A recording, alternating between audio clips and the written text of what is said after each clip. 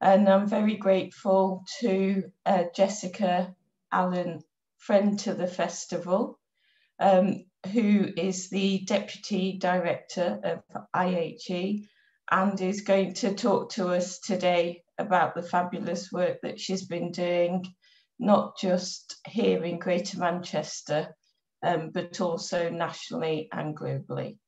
Jessica, over to you, and thank you so much for coming to speak at the festival. Thank you very much. A pleasure to be here. I remember fondly the festival in person in Manchester, but we were just remarking that it's great that so many people from all over the world can now participate, even though we have to navigate Zoom. So, yes, I'm the Deputy Director at the Institute of Health Equity, which is based at UCL and is Michael Marmot's unit there. We established in 2010 following the first English review of health inequalities, which we did, known as the Marmot Review. So today I'll be talking about some work which we've done over the past 15 months.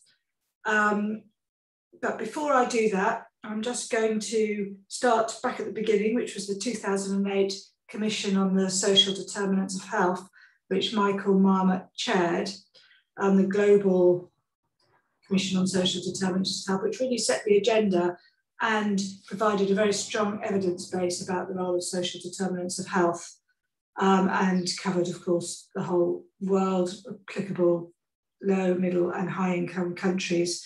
And since then, globally, we've really seen a lot of interest and focus, and it's kind of gone through various cycles. And at the moment, there's a huge interest globally in the social determinants of health, partly as a result of the building evidence base and partly as a result of the pandemic, of course, because I think globally the pandemic is exposing as well as exacerbating inequalities in socioeconomic factors which are driving inequalities in health and inequalities in exposure to the pandemic. So this is an important moment, we feel, for social determinants of health movement. And certainly we've been exceptionally busy responding to requests from all over the world. The work I'm going to talk about today is work we've done in England over the past months, but globally also I'd like to flag up that we've undertaken a major commission for the Mediterranean region of WHO, which covers North Africa, Middle East, parts of Central Asia. So it's been an exceptionally busy and important year, I think, and one of the silver linings of the pandemic has been this increased focus on inequality and on the social determinants of health. So following the Commission on the Social Determinants of Health... Sweet, I'll buy you orange. I came back late yesterday. I'm in a meeting. Bread.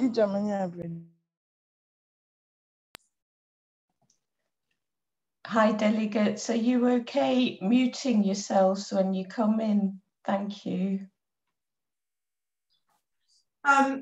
So, following the Commission on Social Determinants of Health, I joined Michael and we undertook the review of health inequalities in England, commissioned by the then Secretary of State for Health under a Labour government and reported in to a coalition government a year later. And just as a reminder, really, the initial Marmot Review, the 2010 Marmot Review, showed very clearly the very close association between socioeconomic factors and health outcomes. So life expectancy, healthy life expectancy, and a whole range of different health outcomes, and these measures of socioeconomic status in England. And in England, we do have very, very good data, and we're able to show in foreign detail exactly how close the inequalities in health, how close health is to socioeconomic position. We made a series of recommendations about what to do about it, some of which were accepted by the government, even though it was a different government that commissioned the initial review. In fact, all but one of our main recommendations were accepted by the government. The one which wasn't was the one around income. We recommended a basic income for healthy living, which was higher than the minimum wage, and allowed people to live a healthy life, not just a survival life. And that was rejected by the government. And since 2010, we've seen large growth in England, a large growth in interest in the social determinants of health approach, but also some questions about how practical it could be when many of the levers are with central government. We've seen overall lack of focus and interest from central government and a big interest from local government and from public health. So we've been working with local authorities in England to try and support their efforts to embed a social determinants of health approach. And we have been trying up until 2020 to really advocate to the national government in England to take the social determinants of health approaches that we recommend and to reduce inequalities in social and economic factors which are driving poor health. Limited success, as I say. I think local government, public health and other policy areas have taken the agenda seriously, but there's still big focus on healthcare as the solution to poor health. So treatment rather than prevention or cure. Sorry, cure rather than prevention. And we all know that prevention is better than cure. And a lack of awareness really among the public, I think, about how important social economic factors are, living conditions, working conditions, the importance of early childhood in shaping later life health. I think those things are really still less understood by the public, and that's partly our responsibility. We haven't been very effective at communicating these messages simply to the public, and that's an enormous challenge and one that we see all over the world. And we know that without this kind of public awareness and public interest, that the politicians who hold many of the levers are not going to be taking this agenda seriously. So still a big challenge in terms of raising awareness amongst the general public about social and economic factors. That said, when you talk to people who have experience of living in poverty and who are subject to exclusion and discrimination, they know that this is affecting their health. But that message isn't getting to politicians and certainly isn't sort of influencing decision makers. So that's a slightly rambling preamble. I have some slides, and as I said, we will be focusing on the reviews that we've done in England. Sorry,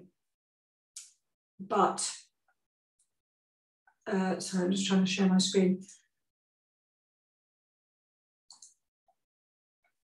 I'll get there.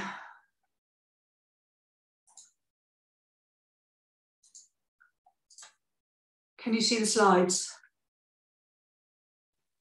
We can. They're not on full screen mode though, if you do the presentation. Okay, thank you. So these are about the reviews in England and that we've done in the last 15 months.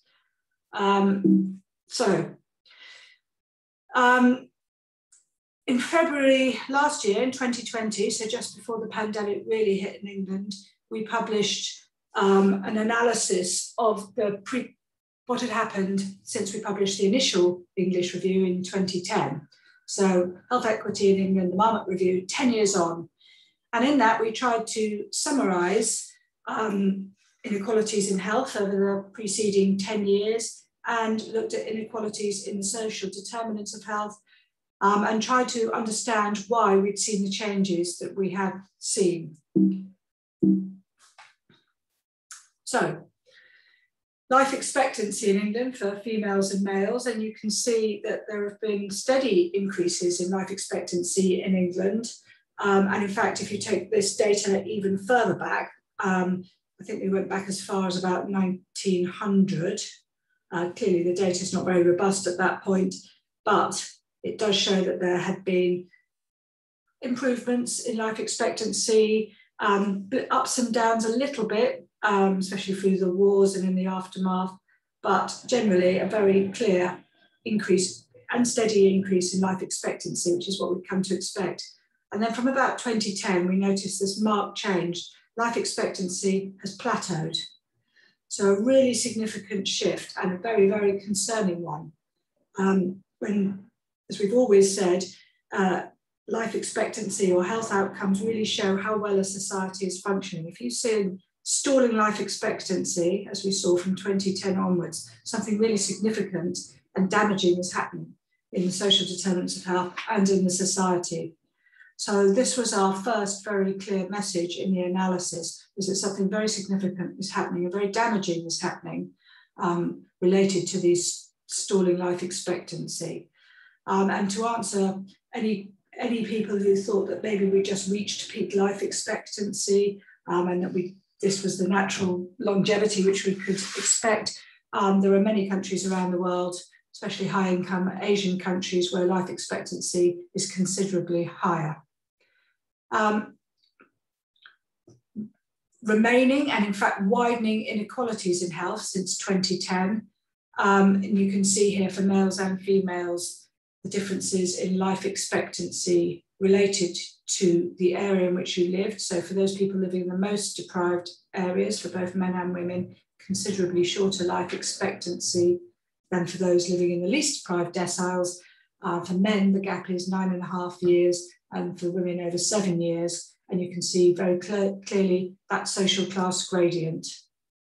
So it's not just the poorest who are living in the worst health, it's everybody along that whole social class gradient. So everybody in England, apart from those at the very top, are living less long than they would if they were at the very top. So these are the very clear and systematic inequalities in health, which we described in the 2010 Marmot Review, and which was still there very clearly in 2020. And in fact, as I'll come on to show, health inequalities have actually widened. Not just life expectancy, of course, very important to think about health and healthy life expectancy. And you can see here that for women, marked here in red from 2012, healthy life expectancy had actually declined as well. So we're used to seeing increases in healthy life expectancy, but for women post-2011, that actually declined. And the years spent in poor health had increased for both men and women. So again, life expectancy stalling, and for some decreasing, and health also declining. We spent quite a lot of time thinking about regional differences in life expectancy. So for those of you who are familiar with the geography of England, northwest and northeast of England have much worse health, and that's been the position for a long time. Lower life expectancy, lower healthy life expectancy. There are very poor areas in London which also have extremely poor life expectancy, poor health outcomes, and very deprived, high rates of poverty. But overall, regionally, the northwest and northeast parts of Yorkshire and Humber have lower life expectancy and worse health. So this was an important figure for us as we came to review what was happening in 2020. And you can see that for the least deprived decile, between 2010 and 2018, the last point we had data for, that life expectancy had increased slowly, but it had increased in most of the regions. However, for those in the most deprived decile, you can see a worrying picture. Life expectancy was actually declining in every region, except for London, where there had been increases. So something very significant happening. And you can see the inequalities among regions in the least deprived decile are far higher than they are for the least deprived decile. So this is where all the inequality, the regional inequality, is really playing out in the most deprived deciles and the lower deciles, bottom 20–30% as well. And London, something about London, although there are very high rates of poverty and high levels of deprivation in many places, even the poorest had seen some increases in life expectancy. and this wasn't the same in other regions. So widening regional inequalities in health are very damaging regional inequalities. And this graph similarly showing these regional inequalities in health. The green lines are for London, the pale green lines are for London, dark green lines for the northeast. And you can see for the most deprived, the position in 2016-18, the solid bars, differences between London and the northeast. But you can also see that since 2010 to 12, health has actually declined. Life expectancy has actually declined in the northeast for those lower deciles. So the solid bar is below the dotted bar, and every point that's showing that life expectancy has actually declined. The reverse is true in London. Health has improved, life expectancy has improved. And again, you can see that the inequalities are not towards the top end. If you're wealthy in the northeast, you're living almost as long and as in good health as you would in London, and the inequalities really further down the socioeconomic gradient and getting worse. A reminder of the policy objectives that we set out in the 2010 Marmot review, because these are the ones that we reviewed. We then went on to review in the 2020 10 Years On report. Give every child the best start in life. Enable all children, young people and adults to maximise their capabilities. So these are a set of recommendations around education, training, mental health among young people, severely damaged by the pandemic. I'll come on to that. To learn resilience, resourcefulness, self-efficacy, to have those kind of conditions which allow people to have control over their lives. And these skills are built through education and in early adulthood. The third set of recommendations about good quality employment, so not just employment, but good quality employment. We know that unemployment is very, very damaging for health, not just because of the poverty that's associated with unemployment, but also because of the loss of status, not having a rewarding and meaningful job to do, very damaging for health, and similarly poor working conditions, very damaging for health. And we've seen a growth in poor working conditions over the past 10 years, which has damaged health enormously, as well as low pay. Healthy standard living for all. This is the recommendations I mentioned earlier around income and having enough money to live a healthy life, not just to survive, but to have a healthy life, and to try to minimise the stress and strain of poverty and persistent poverty. Fifth set of recommendations around healthy and sustainable places and communities. That includes housing, transport, clean air, having places to meet, safe places to be outside in green and blue spaces, very important for mental and physical health. So a whole set of very important recommendations around places. And then sixthly, the role and impact of ill health prevention. And this was where we talked about public health behaviours. So alcohol, smoking, obesity, drugs, and what the whole government can do around that. Now, of course, we see that the social determinants of health are very closely related to those health behaviours.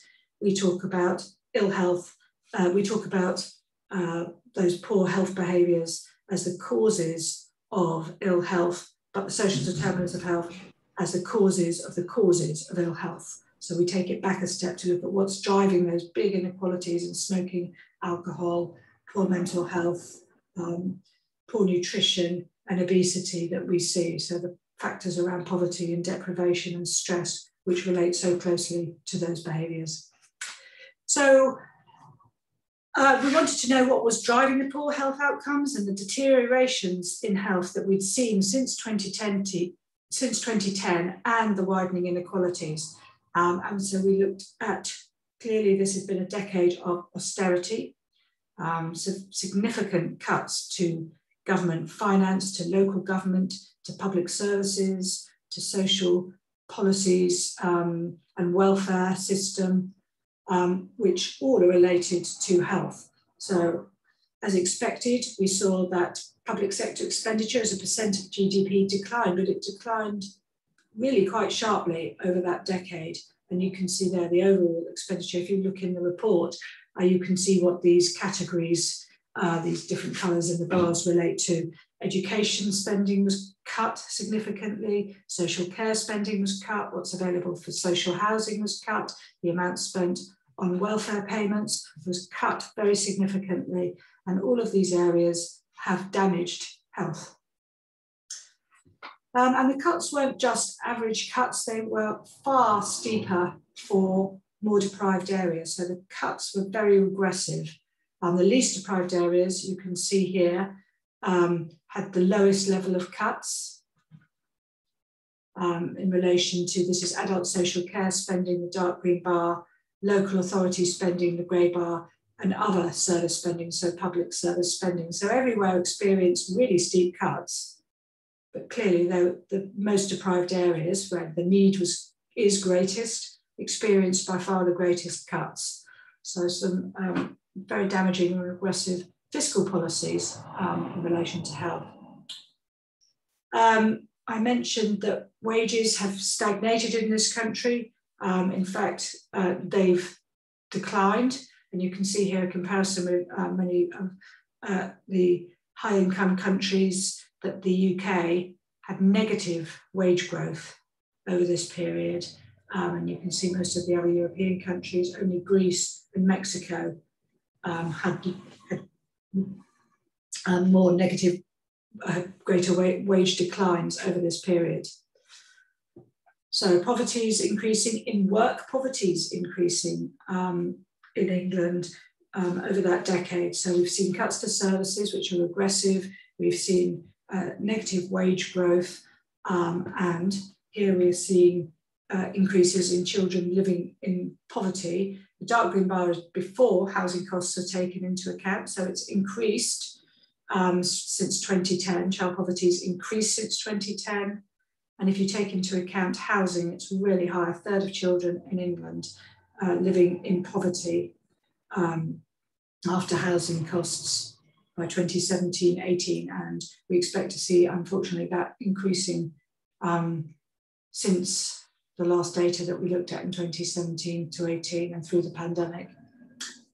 The numbers of workers in poverty increased in the UK for all categories, including full-time employees. So really, again, large numbers of people in work who are in poverty. So the narrative about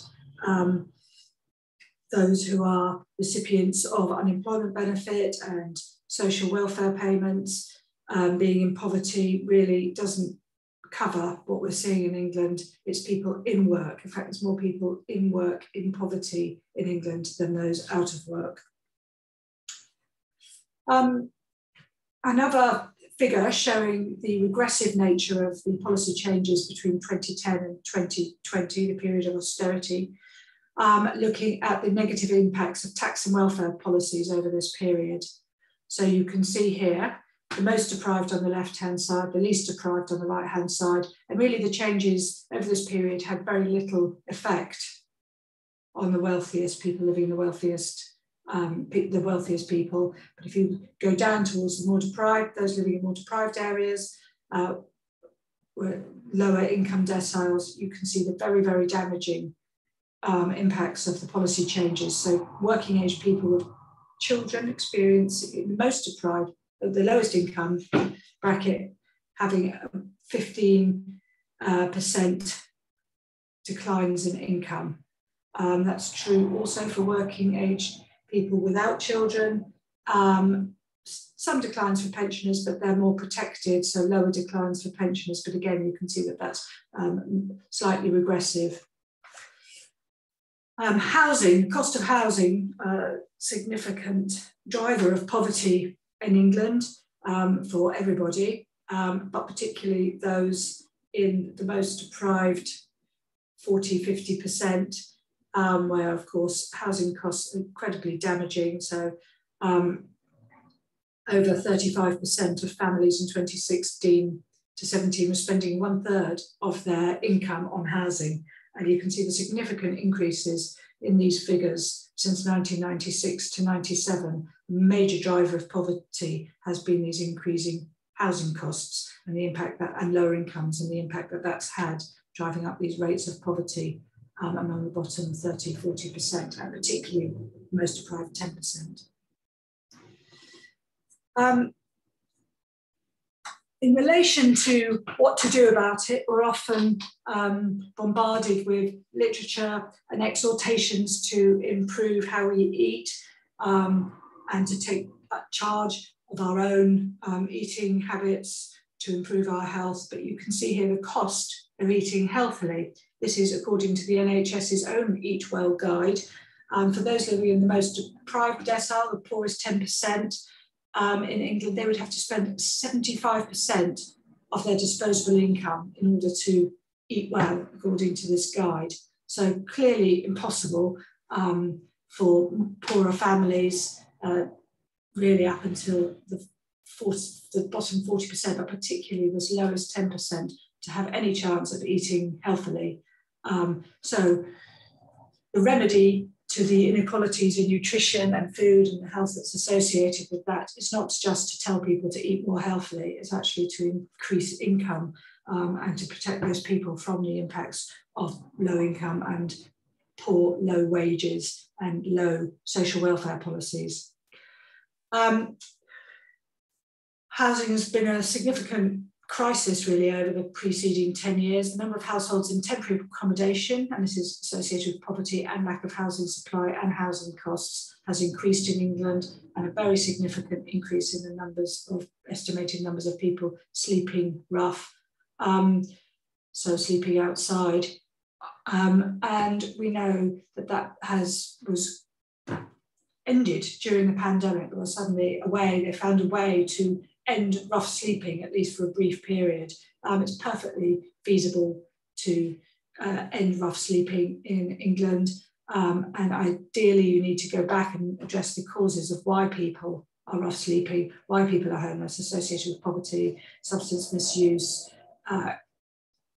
coming out of the armed forces, being in prison, various factors very clearly associated with risk of homelessness and rough sleeping in particular. And these need to be addressed before people end up having to sleep on the streets. I haven't got many of the figures, they're all in the report from 2010 about places and about communities. I've touched on housing, but costs of public transport increased significantly over this period. This is one showing inequalities in exposure to poor quality air. PM10 concentrations were much higher among the more deprived 20% than the least 20% according to this, and obviously there's more data and information in the main report around the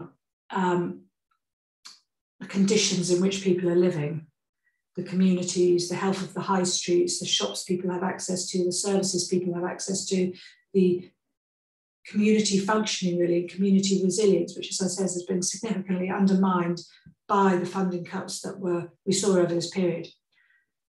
So that's a very brief run through the assessment that we did of what had happened in the preceding 10 years from 2010 to 2020 before the pandemic arrived. A really bleak picture. There was a lot of press and media interest in the report and in the analysis when we published it.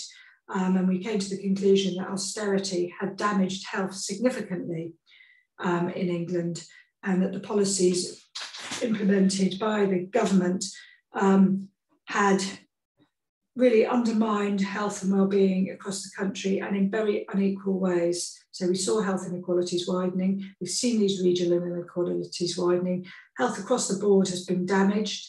And that was the position that we came into the pandemic with. So weakened public services, weakened local authority spending, big cuts to public health, poor health in England, and deteriorating health. So we weren't in a strong position at all when the pandemic arrived. And that's not even accounting for the government's response or preparations for the pandemic, which, as we know, have been significantly weaker than they should have been, and we were on the back foot from the start. we published the report, and then almost immediately, it was in 2020, we had a launch event in person in London in March 2020, and then everybody retreated to their homes, and we had lockdown. So following on from that, we felt it was really important to update what had happened in England through the pandemic in relation to inequalities in exposure to COVID-19, infection, inequalities in mortality, and really importantly, the long-term damage to the social determinants of health as a result of the restrictions, the lockdown measures, the economic damage, rates of unemployment, inequalities in education that were happening throughout the whole of 2020 and into 2021, may still continue, yet to be decided, that were going to likely to damage health in the long term. Now, I don't want to paint a completely desperate picture, although overall the position is very concerning here, and particularly in low middle income countries across the world. So we've also, at the same time as doing this work in England, as I mentioned, we were reviewing what was happening in the Middle East, in North Africa, where the rates of infection from the pandemic haven't been as high as they have been, at least not reported as high, and certainly the mortality has been a lot lower than it has in Europe and North America and Brazil. But the impacts from the containment measures have been really, really serious. So in relation to those on in informal work who have to continue working, therefore exposed to the pandemic, rates of poverty, food production, food distribution systems, the availability of resources for national government to distribute. I mean, really significant damaging impacts which will continue for a long time. So even once the infection rates from COVID and the mortality rates decline globally, the impacts will be felt, of course, for a long time, and we really need to start preparations now. So although I'm referring to what's happened globally, the report that we did and published in December 2020 refers only to England, but we've been working with WHO, and we'll shortly be publishing a review with them about what's happened globally, and that work will continue. There's a big social determinants of health push from WHO, which is very good to see, and they are considering these issues for lower and middle income countries in particular, and what the responses of government should be in terms of protecting those who are most vulnerable to ill health as a result of the containment measures. So this report, as I said, published in December 2020, shows very clearly that COVID mortality follows a very similar gradient to all-cause mortality. So it follows a very similar social class gradient to deaths and risk of mortality overall. COVID-19 in the pale green, that's mortality from COVID-19 by index of multiple deprivation decile. For those who aren't aware what this is an index in England of how deprived an area, a fairly small area is. So the most deprived 10% of areas measured by the IMD, which is covers health, income, various measures of deprivation. So it's a very useful measure for looking at inequalities in health. And you can see all-cause mortality and COVID-19 mortality over this period. And although it doesn't quite look it, the actual steepness of this gradient is very similar to all-cause mortality for men. And here for women, it's slightly less steep, but still you can see very clearly this social class gradient in COVID-19 mortality. So as is now very apparent and I think very well known, COVID-19 mortality is highly unequal related to social economic position and very similar in that regard to mortality from all other causes. Again, we see these large regional inequalities in COVID-19 mortality. Southwest and Southeast having the lowest excess deaths from COVID-19, the North West, North East, Yorkshire and the Humber the highest.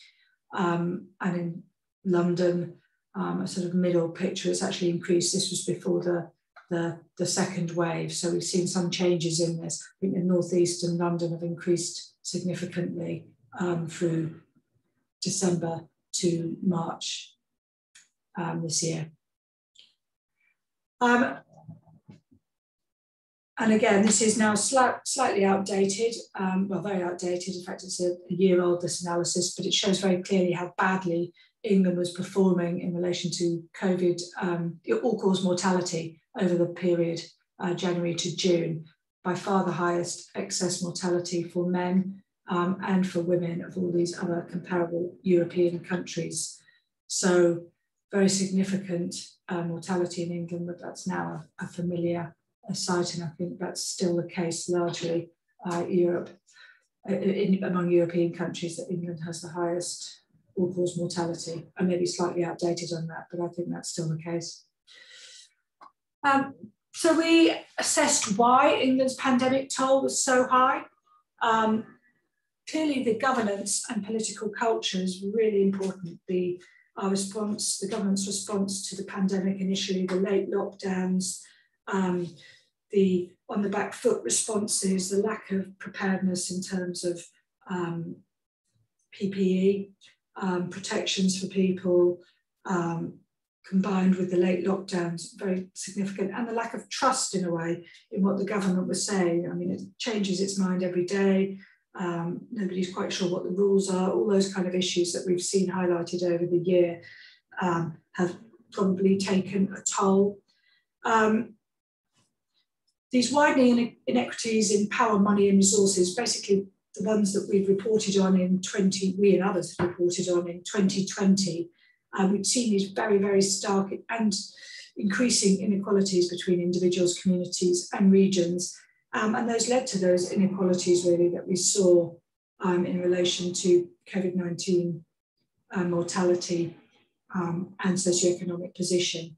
Government policies of austerity, which I've just very briefly overviewed, meant that many places were in a terrible shape really to take the necessary steps, and people were in a desperate position in poverty. They couldn't stay at home, not work, they couldn't self-isolate when required to do so because they didn't have enough savings and income, high levels of poverty. So for all these reasons, the kind of policies of austerity led to this damaging health. And the state of public services, I think, is another important issue, how far public health had been cut and the level of funding for the NHS as well. And as we've talked about, health had stopped improving and there was a high prevalence of poor health, which we know is very closely associated with COVID-19 mortality. So England was in an unhealthy shape before the pandemic, which obviously contributed to high levels of mortality. And just to add, and I should have added this before, the austerity had also significantly damaged social care, at least in the first wave. That was a significant, the social deaths in care homes was a significant contributor to overall mortality in England.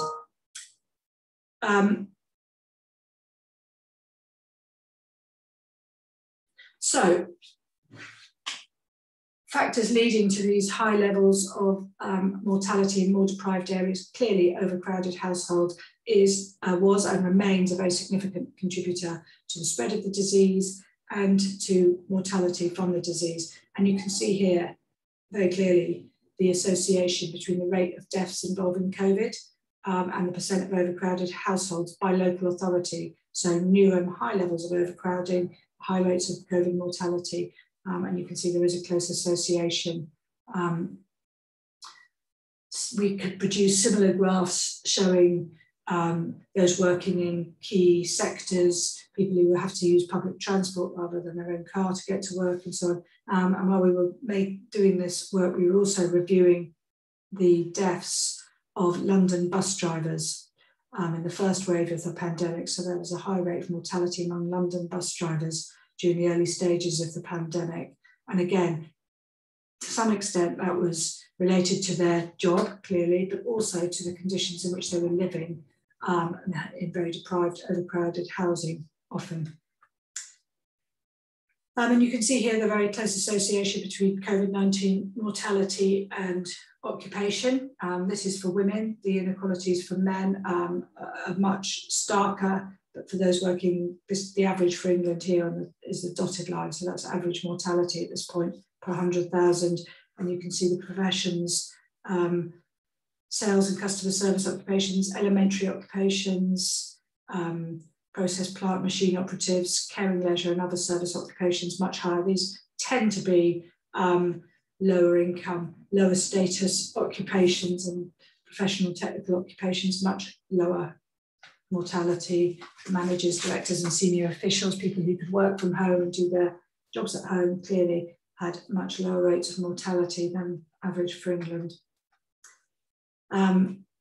Drilling down into which specific professions, you can see taxi drivers and chauffeurs, this is at this point, had high rates of mortality from COVID. And you can see the very close association with minority ethnic groups here. So those occupations which have high percent of the workforce as minority ethnic also had high rates of deaths involving COVID. So far more exposed clearly to the pandemic, to infection, and also unhealthy jobs, living in unhealthy conditions, poverty, high rates of poverty, and that's closely associated with ethnicity as well.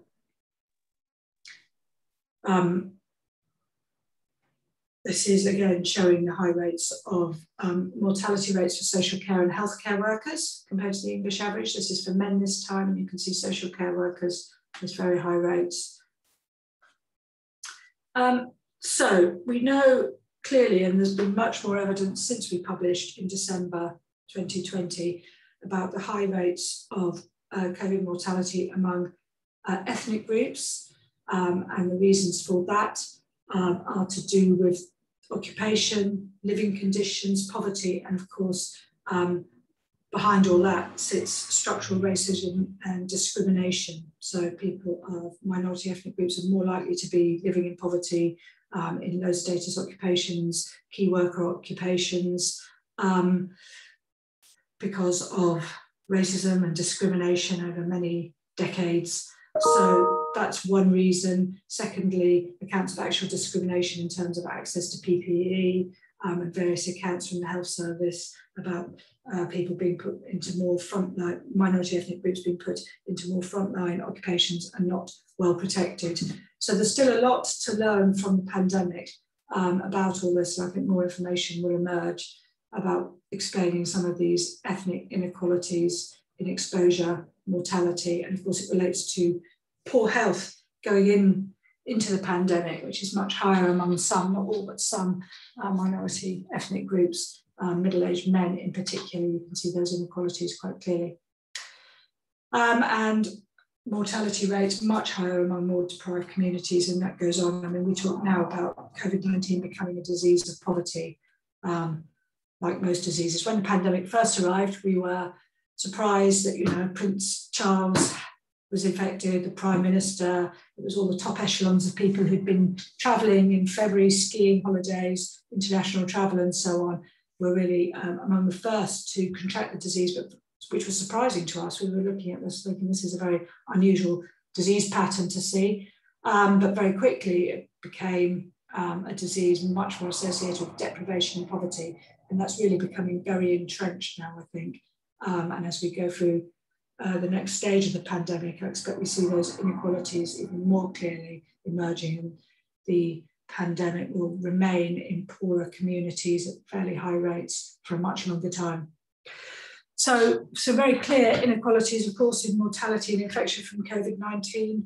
We don't yet know about long COVID and the socioeconomic inequalities in long-COVID, but that research will no doubt come. And we'll see what that shows, but it may well be that it shows, like most diseases, social class inequalities.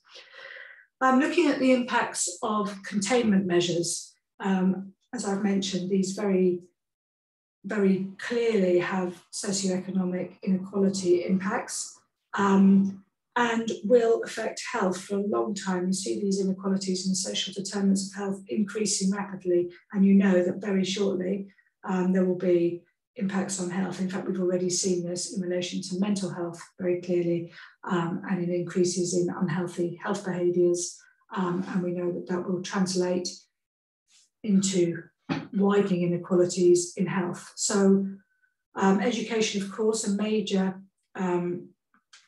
association, educational attainment very closely associated with health position in later life. And you can see inequalities in education have a very clear social class dimension, which was made worse through the pandemic. So the most deprived kids really having a greater loss of learning here that's very, very marked. And you can see for the least deprived, also struggling with loss of learning, but 2 months behind, 3 months behind, whereas for more deprived kids, that's 3, 4, 5, 6 months behind. So these inequalities in educational attainment, which we've seen as very persistent in England, as in most countries, have widened through the pandemic, very concerning for health. Food insecurity clearly increased. This was early days of the pandemic, but we expect to see food insecurity increasing as poverty rates increase. Immediate impacts on mental health. It's talked about the impacts of social isolation and during lockdowns. And I think there's just a general context in which people are coming into adulthood. Anxiety and depression rates have really increased, and you can see here, this is for young women, 16 to 34, much higher rates of unhappiness and depression throughout both COVID waves, and it's increased for everybody, but much less for the 65 years and over.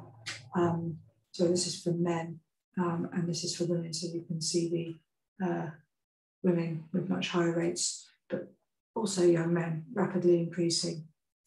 The youngest age group had the highest rates of unemployment, and I think longer term damage to their prospects for employment and educational attainment. So of course this age group has suffered least with mortality and ill health, really struggling with the impacts of the containment measures, not just in terms of what's happened immediately during lockdowns and social isolations, but the prospects, longer term prospects, so unemployment, educational inequalities and so on. And you can see here 16 to 24-year-olds, very high rates of unemployment, very high increases in unemployment rates. Impacts on wages. Again, you can see these regional inequalities and the enormous increases actually since 2010 in the percent below the national minimum wage. So increasing up to 8, 9%, nearly 10% in the northeast, from 1 or 2% in 2010. And that's a combination of those who are not furloughed and those who are furloughed. So just to go back to that, the not furloughed, I think, very significant increases since 2010 anyway, and then you add in the 80% of wages that people received when they were furloughed, which pushed many more people into poverty. You can see the impacts here of the increases in low wages. Unemployment rates increased, and expect to see some people unable to get work even when it becomes available. Unemployment, there's employment available. For those people who've been unemployed, it's particularly hard to get back into the labour market, and for young people who've missed out a big chunk, and you can see these regional inequalities as well. So big increases in unemployment in all regions, highest rates in North East and London. These will change as the lockdown ends, but expect to see longer term impacts from those people who've experienced unemployment and in some sectors continuing unemployment. The Joseph Rowntree Foundation analysed where they expected areas to struggle to recover the most, and those who are hardest hit here in the darker colours, and you can see the northwest and northeast coastal towns and cities around England are likely to really struggle to recover from the pandemic, according to this analysis. This is in relation to employment, but also in terms of kind of financing for local authorities and what's available for them. In response, as I said, we had this analysis about why we did so badly, and our remedy, really, we have a whole lot of recommendations about how to reduce these inequalities in the social determinants of health as a result of both the situation pre-pandemic and post-pandemic. And essentially this requires, there's a whole set of recommendations we make, but this requires for health and well-being and equity to be at the heart of government policy. And I think that's absolutely vital, that we really focus on how to get health and equity at the heart of decisions about government. It's something we've all been, those of us working in social determinants of health, have been calling for a long, long time. We've not seen it. In fact, we've gone the other way, where health and equity have been damaged. We need to restore the prominence and priority given to health and to equity. And I think there are opportunities to do this. As I've said, silver linings from the pandemic have been that these issues are widely recognised now, much more widely recognised, that health is the #1 priority for most people, and that equity is vital if we're to succeed and to recover, and that inequalities are driving inequalities in health. And these, particularly the last point, but all of those, haven't been well recognised or acknowledged, at least politically and among the public. So I think there is an opportunity now to really push on this. We need a national strategy on inequalities. We haven't had one since 2010, unbelievably. And we need the cross-government action. We need all sectors to work together in this kind of societal endeavour to reduce inequalities and improve health. We need this clumsy phrase, proportionate universalism. We need policies and resources to be universal but proportionate to need. So to match those gradients, those inequalities that we see, we need funding to be progressive, not regressive, in the way that we have over the last 10 years. So we need to invest far more in those people, communities, regions which have the highest levels of need, have the worst health, and have been cut the most over the previous 10 years. The government is talking a lot about levelling up between regions, largely because, I think, cynically, because they know where the votes lie at the moment. But these regional inequalities are very, very damaging to the whole national health and economic functioning, really, of the country, and blight the lives of many, many people, particularly those who are more deprived in various regions in England. So we need to level up. So we reviewed all of these areas again, updated all the recommendations that we made in the 2010 report. There's a lot of them. They're highly relevant to the government. So when the government says, oh, we can't do this, we don't know what to do, there isn't enough evidence, that's not true. There's plenty of evidence from us and from a whole range of other stakeholders and people about what needs to happen, how to do it, what that would cost, what that would entail. So the objections to this approach are not technical, they're political, social, but they're certainly not technical. We know what to do now. I won't go through all of these, but there's a whole set of recommendations. So that's a very brief overview. Well, it's quite a long overview, but it's brief in terms of what the material covers of work that we did just before and during the pandemic, and our assessment of the position we're in and what needs to happen next.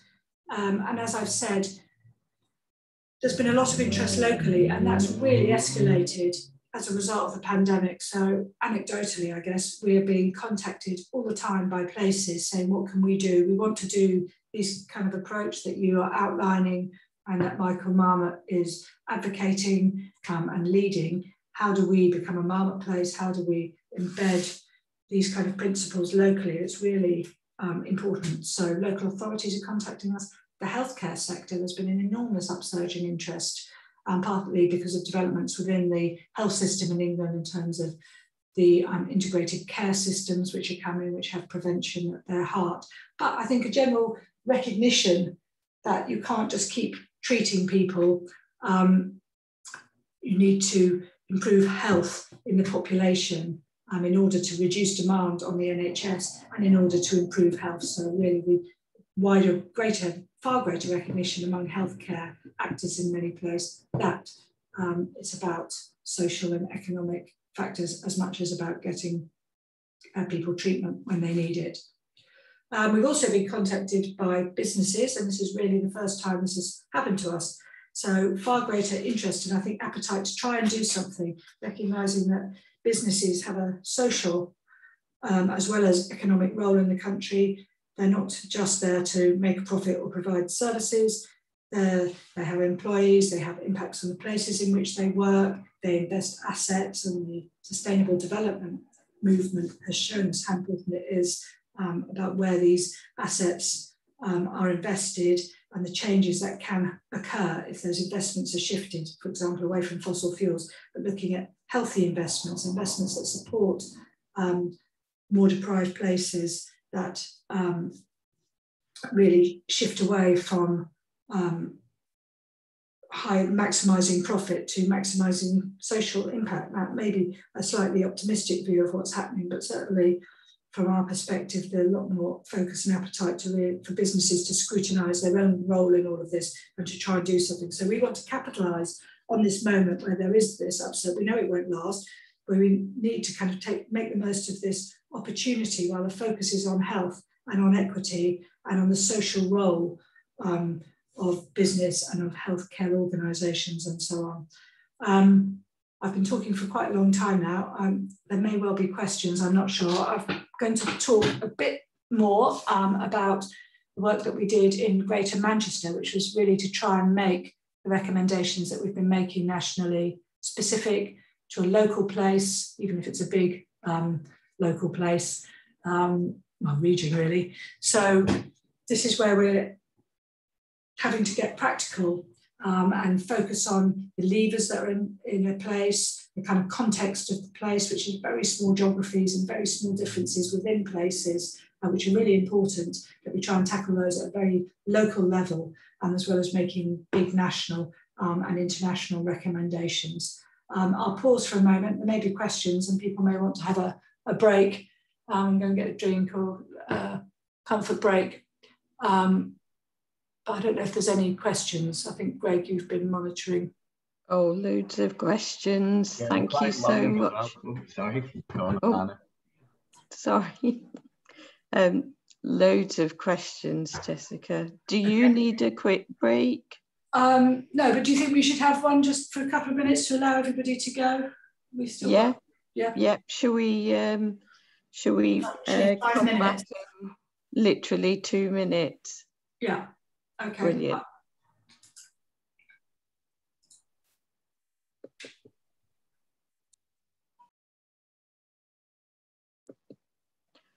So Jessica, thanks so much for that starter for 10.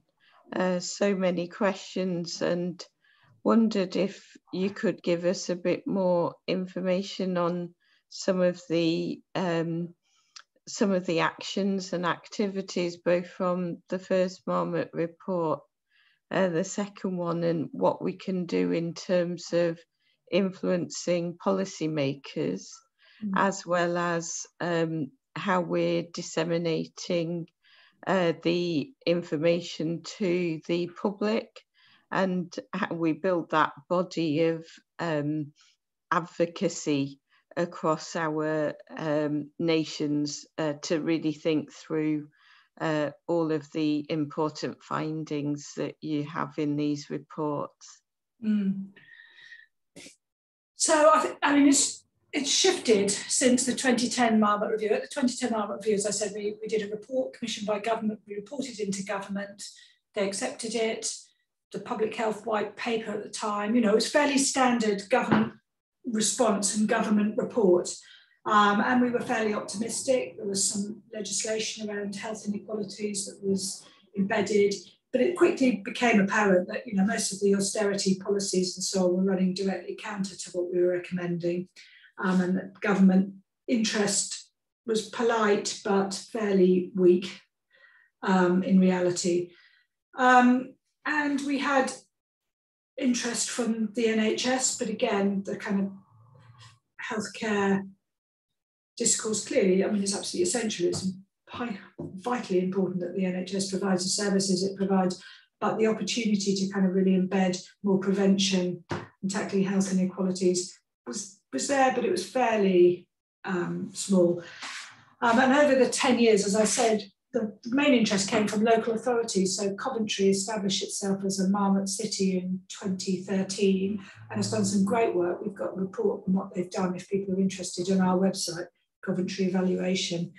They set up mechanisms locally, they developed a whole approach, they call themselves a Marmot city, and they continue to have a group with monitoring system sitting behind it, delivery targets, comes from a wide range of sectors. So they're really doing that cross-sector proportionate approach that we've been advocating for a long time within Coventry. So that's been really interesting. Other places also took up the mantle, and at one point, I think, health and wellbeing boards, which are in every local authority in England, I think 75% of them were taking a Marmot approach. But we hadn't, and we continue not to have that sort of national focus that we need. And as I said, I think this is, I mean, it's partly political, at least, but I think there's an openness in a way, or an opportunity, not necessarily an openness, an opportunity to really push on this now. And MPs are important in this, particularly those MPs who represent local authorities in the north and northeast, those areas with much worse health.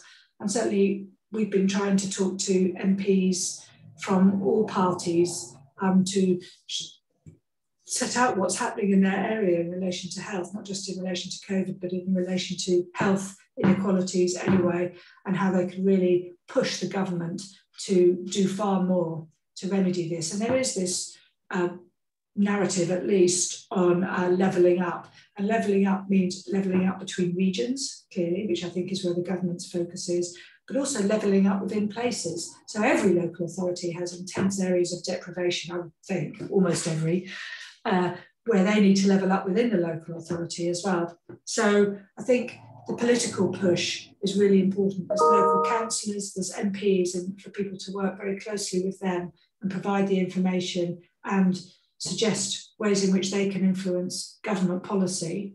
And there's various mechanisms within the parliamentary system and so on to do that. So that's one way. And the second way really is for medical leaders, so health doctors, nurses, those people with positions of authority, people in public health, to really advocate so strongly about this. I mean, medical staff still remain, I think, the most trusted group of professionals in England. Politicians are about the least. So when they start talking about issues and advocating very clearly, you do get changes, you do get shifts, you get that public awareness.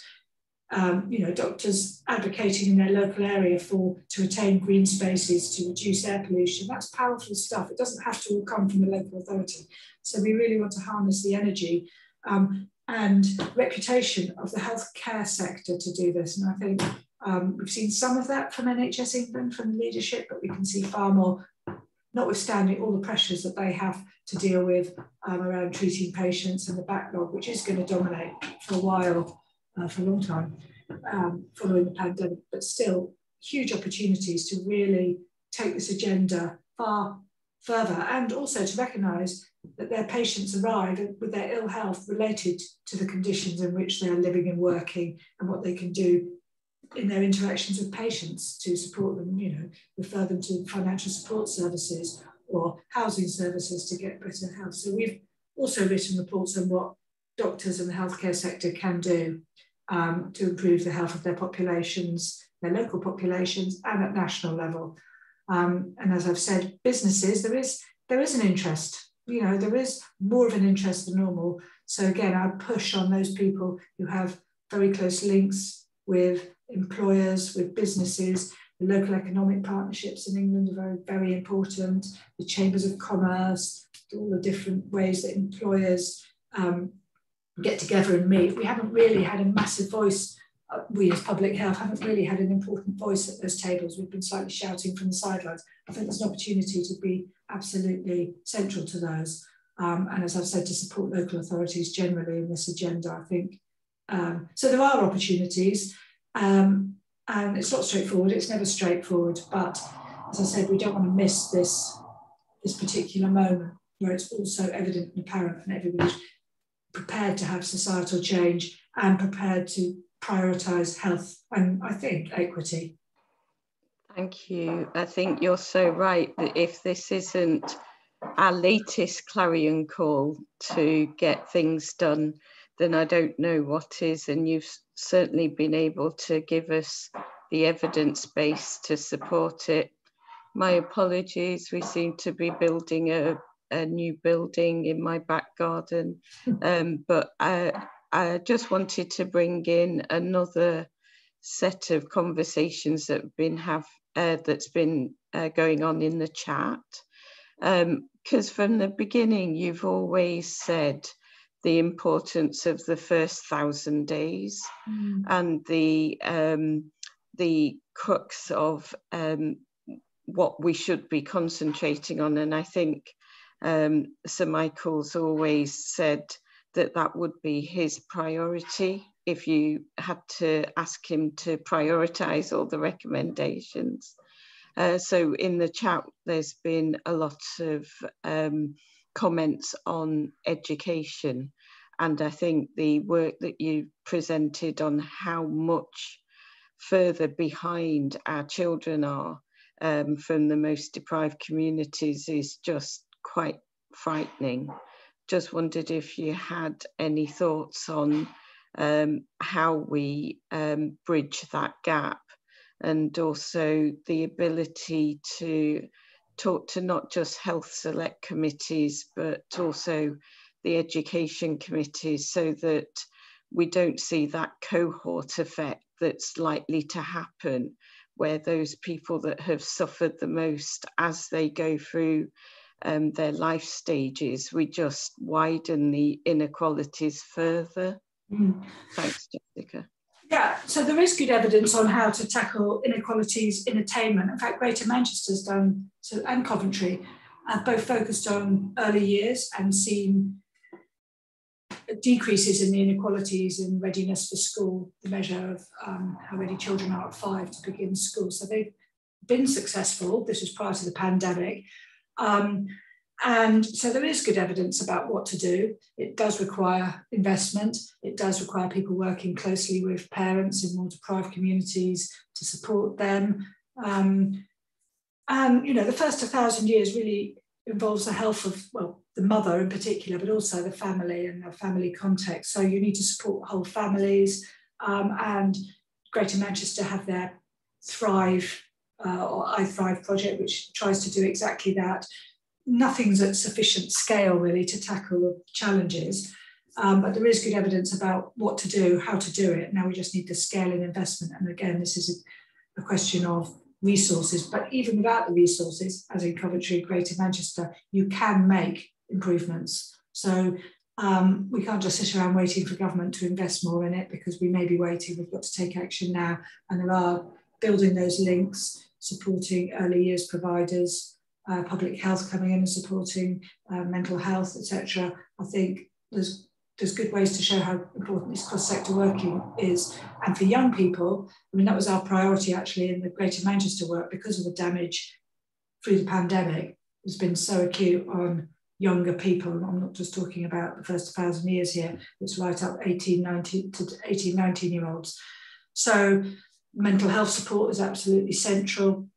Building resilience, so schools really working not just for educational attainment, but to build kids' resilience, life skills, liaising with employers, much greater focus on training and apprenticeships, which again have been damaged through the pandemic, but they really are. And I think while we've got this maybe fleeting interest from business, but while we have it, what are they doing to support more deprived young people in relation to, they're very hard to get those apprenticeships, you know, and there's very few. We could really expand that. And, you know, all the evidence shows that they're great for the employers, great for the trainees and those on apprenticeships, probably need better pay. in order to reduce inequalities in who's getting them. But I think, you know, there are opportunities to work even without the government focus and even without those big national levers, to work with those sectors which are interested and can affect change outside of government. Brilliant, and that's a great segue into the second part of the session. Yeah. Just to remind delegates to post their questions in the chat, please. And Aparna, we've got 14 minutes, so I'll try and keep it brief, and then we can pick up any questions. We finish at 11, right? Yeah. Yes. Okay. We were working with Greater Manchester before the pandemic, but they became a Marmot City region. Andy Barnum was actually Secretary of State when we were working on the Marmot review. We knew him, and he was very keen on the work.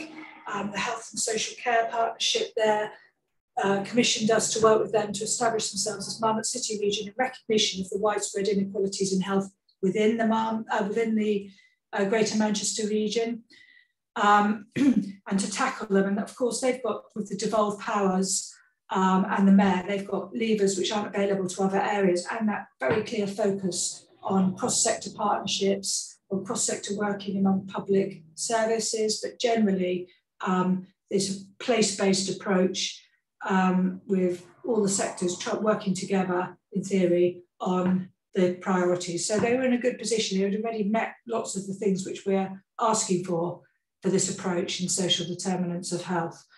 So it was an exciting commission, really, for us to work very closely alongside them.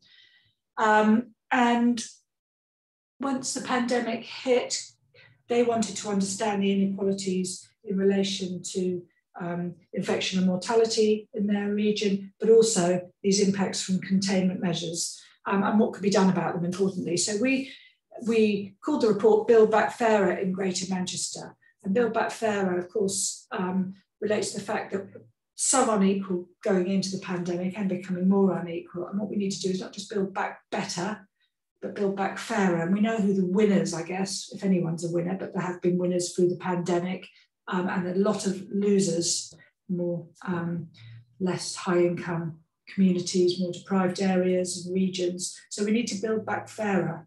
And it's a moral imperative. It's not just an economic imperative, it's a moral imperative. And we have practical ways now to think about levelling up. So as I've mentioned, equity of health and wellbeing at the heart of policy, and that's really what we looked at for Greater Manchester. As I said, Manchester has very strong partnerships. That's absolutely central to social determinants of health. They have an inspiring vision for the future and a very good leadership set up to take this on. And I think, you know, there's a great appetite to do these kind of things in Greater Manchester. They lack resources, they need more investment from national government, but even without that, they've been doing lots of very practical and important efforts in the context of austerity, which has been a significant achievement. So we developed this framework for Greater Manchester, the Build Back Fairer framework, which covered all the key social determinants that we talk about: early years, housing, communities and places, public health, work and employment. And then these mechanisms. So in each of these areas, we make recommendations, but we have additional recommendations for building back fairer. We talk about the importance of young people for future generations, standards. So standards of housing, employment, air quality. These are additional to the kind of basic public service standards, which are public services have to work towards. These build on those. So there's the recommendation of a framework of standards for different services and different conditions in living and working and housing. Institutions, I've talked about the importance of healthcare institutions, universities, other big anchor institutions who can really make a difference to the places and employees that they work with and the places they're working in. But also we have a strong focus on business in this report.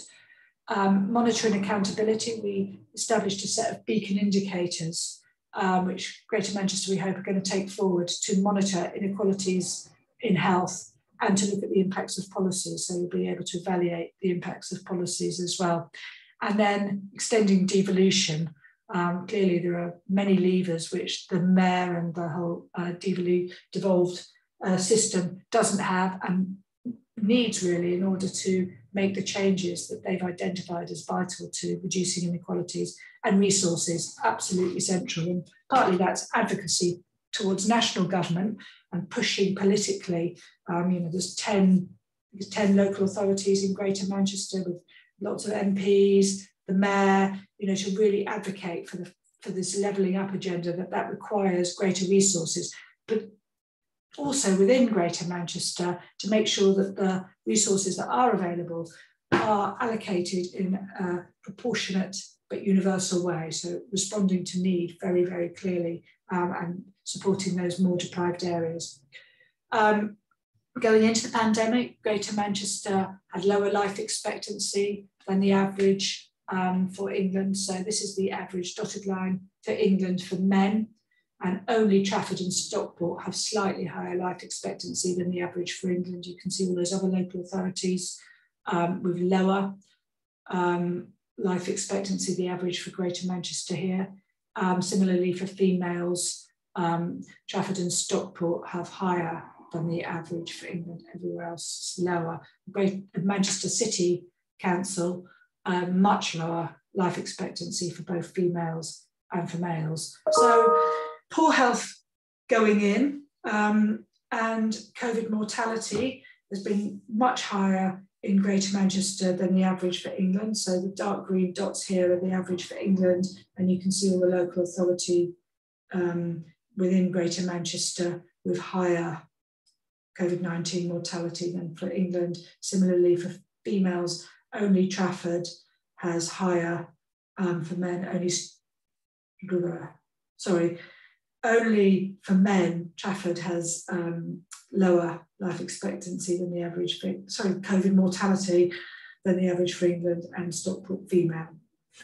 You can see again this gradient in COVID-19 mortality among areas. This is the IND decile, the most deprived, the least deprived, and you can see the England and Wales baseline is here at 1, so that's the average for England. And you can see that among the more deprived communities, COVID-19 mortality is much higher than the average for England. And this is the average for Greater Manchester, the mortality. So it's, I think, 25% higher than England overall, but you can see these inequalities. It's actually lower among the least deprived areas. So you can see, again, how much higher COVID mortality was in Greater Manchester and how unequal that was, even within Greater Manchester. So high overall and unequal.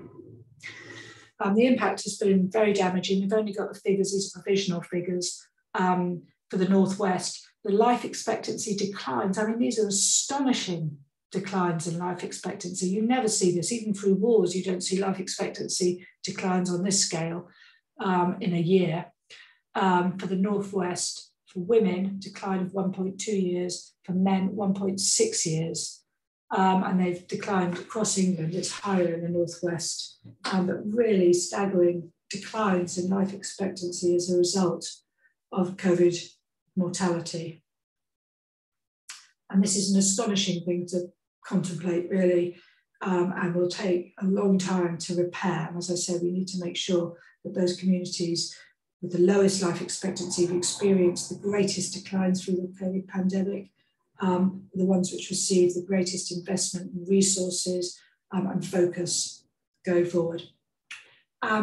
We looked at the impacts, as we did across England, but we looked at the impacts of containment at the sort of conditions going into the pandemic. And you can see again the poverty rate, rates of child poverty, before and after housing costs in Greater Manchester, all very high. This relates to the amount of schooling missed by the student in Greater Manchester. And we've already pointed out that the loss of schooling has been very unequal across England, and across Greater Manchester, even higher than the English average. This is for secondary school, the amount of days missed per student. You can see in Rochdale, Oldham, Bolton, Wigan, really really large numbers of days lost, much higher than the English average, and similarly for primary school, much higher. There's only a couple of local authorities which have lower than the English average there for primary. So very concerning for Greater Manchester, and they're struggling. This is partly a result of the disease pattern in Greater Manchester, which didn't align well with the lockdowns in England. The pandemic arrived later, just as we were opening up across England. They then had a series of local lockdowns, in addition to the national lockdowns, which were further damaging, or just very high rates of infection circulating, which partly explains all this absence among secondary school kids. Mental health has suffered, so you can see that there's increases in parents who are worried about their children's mental health. And I mean, we're starting here looking at November 2020. These are from some surveys that they did, but this goes back to clearly till March 2020. You'll see increases in all that period, but it's getting worse over time. Obviously, I guess children's mental health is deteriorating the longer the pandemic and lockdowns go on.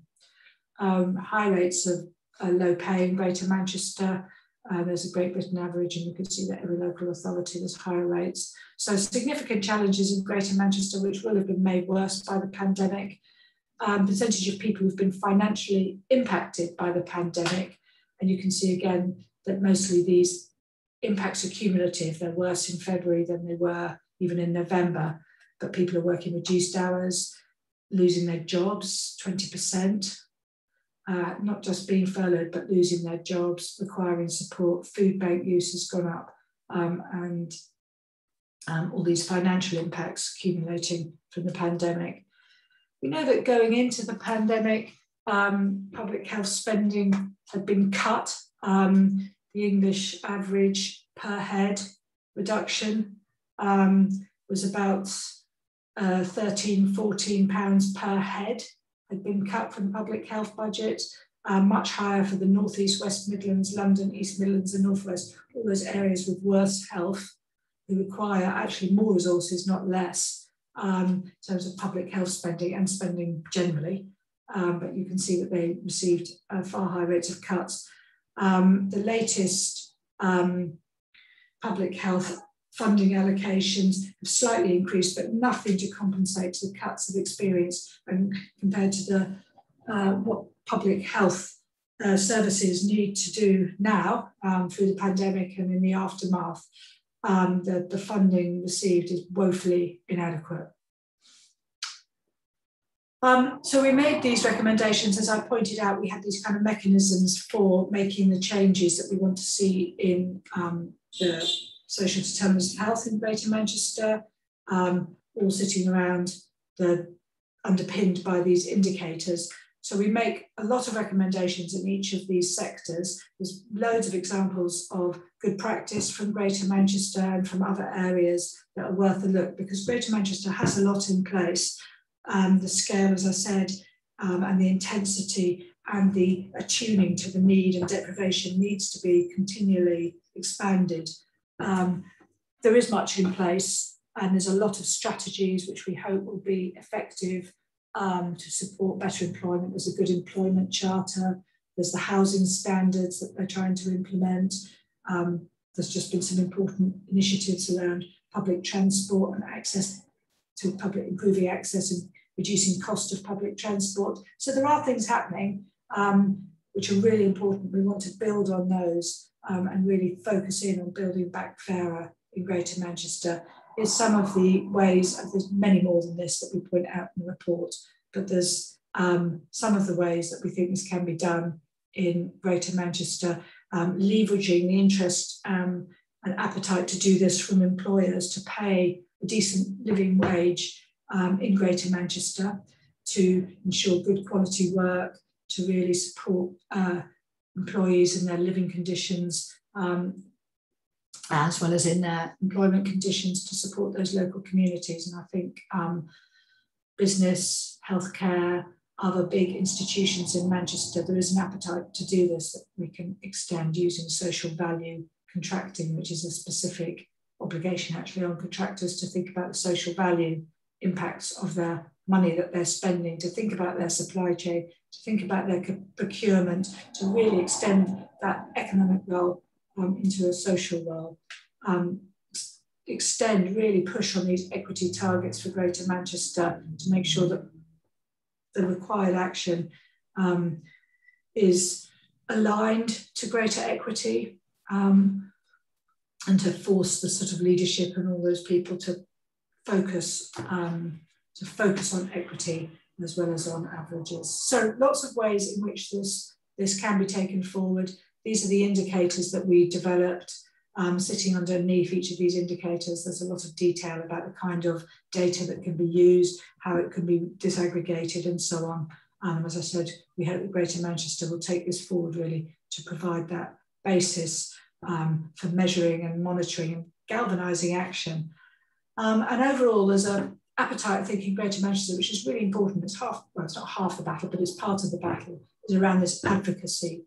And the leadership is aligned and do want to ensure greater equity in Greater Manchester, to build back fairer and to really push nationally to do this. So some unique circumstances in Greater Manchester in relation to the conditions, the socioeconomic and health conditions they have, but also in relation to their own agendas and how they can take these forward to respond fairly in the aftermath of the pandemic and of the containment measures which have been damaging. I'll leave it there and take any questions if we have time. Thank you so much, Jessica. That's just been a phenomenal set of slides that really pave the way, and your friends up here in Greater Manchester will ensure that we can carry on the conversation. I think just to point delegates to the fabulous resource that's on the IHE website. And I wondered if we could, Jessica, ensure that we have a follow-up meeting with you very soon, so that we can think through some of the challenges that are in the report for Greater Manchester. Think about your recommendations, both locally and nationally. And then for our international delegates, I think there's so much that we can learn from each other, as you said right at the beginning. And so we hope that this is the beginning of another journey with IHE and yourself especially, so that we can ensure all those conversations from when the Marmot report was published 11 years ago onto all the fabulous work you've been doing since then, we can actually bring some of those things into fruition. So I'd like to take this opportunity to thank you, and also to invite you back virtually or in person to Greater Manchester, so that we can think through all of the thought-provoking details that you've so eloquently demonstrated. Thank you, Paula. An absolute pleasure, and I look forward to future conversations with you and other people who I haven't been able to respond to, but they can contact us through the Institute or various other ways, and we'll try and respond. So, sorry, I talked a long time, but there's a lot to say. So, absolutely. I think from all the chat and the questions, we could listen to you for another few hours. So that's brilliant. Thank you so much. I'd like to thank the delegates for a fantastic session, and please have a look at our programme. We now have our daily digest at the bottom of the programme, and I'm just going to ask Greg if there are any other messages for delegates. None from today, no, just keep checking through the programme and join all of the sessions throughout the week, as many as you can. We've got loads on throughout the week, and hopefully you'll be able to join us all the way through and see all the way to the prizes at the very end of the last session on session 5. And remember to keep voting for the oral and poster sessions. Brilliant. Thank you, Greg. So our hashtag is PHFest 2021, and we hope to see you at the next session. Thank you, everyone.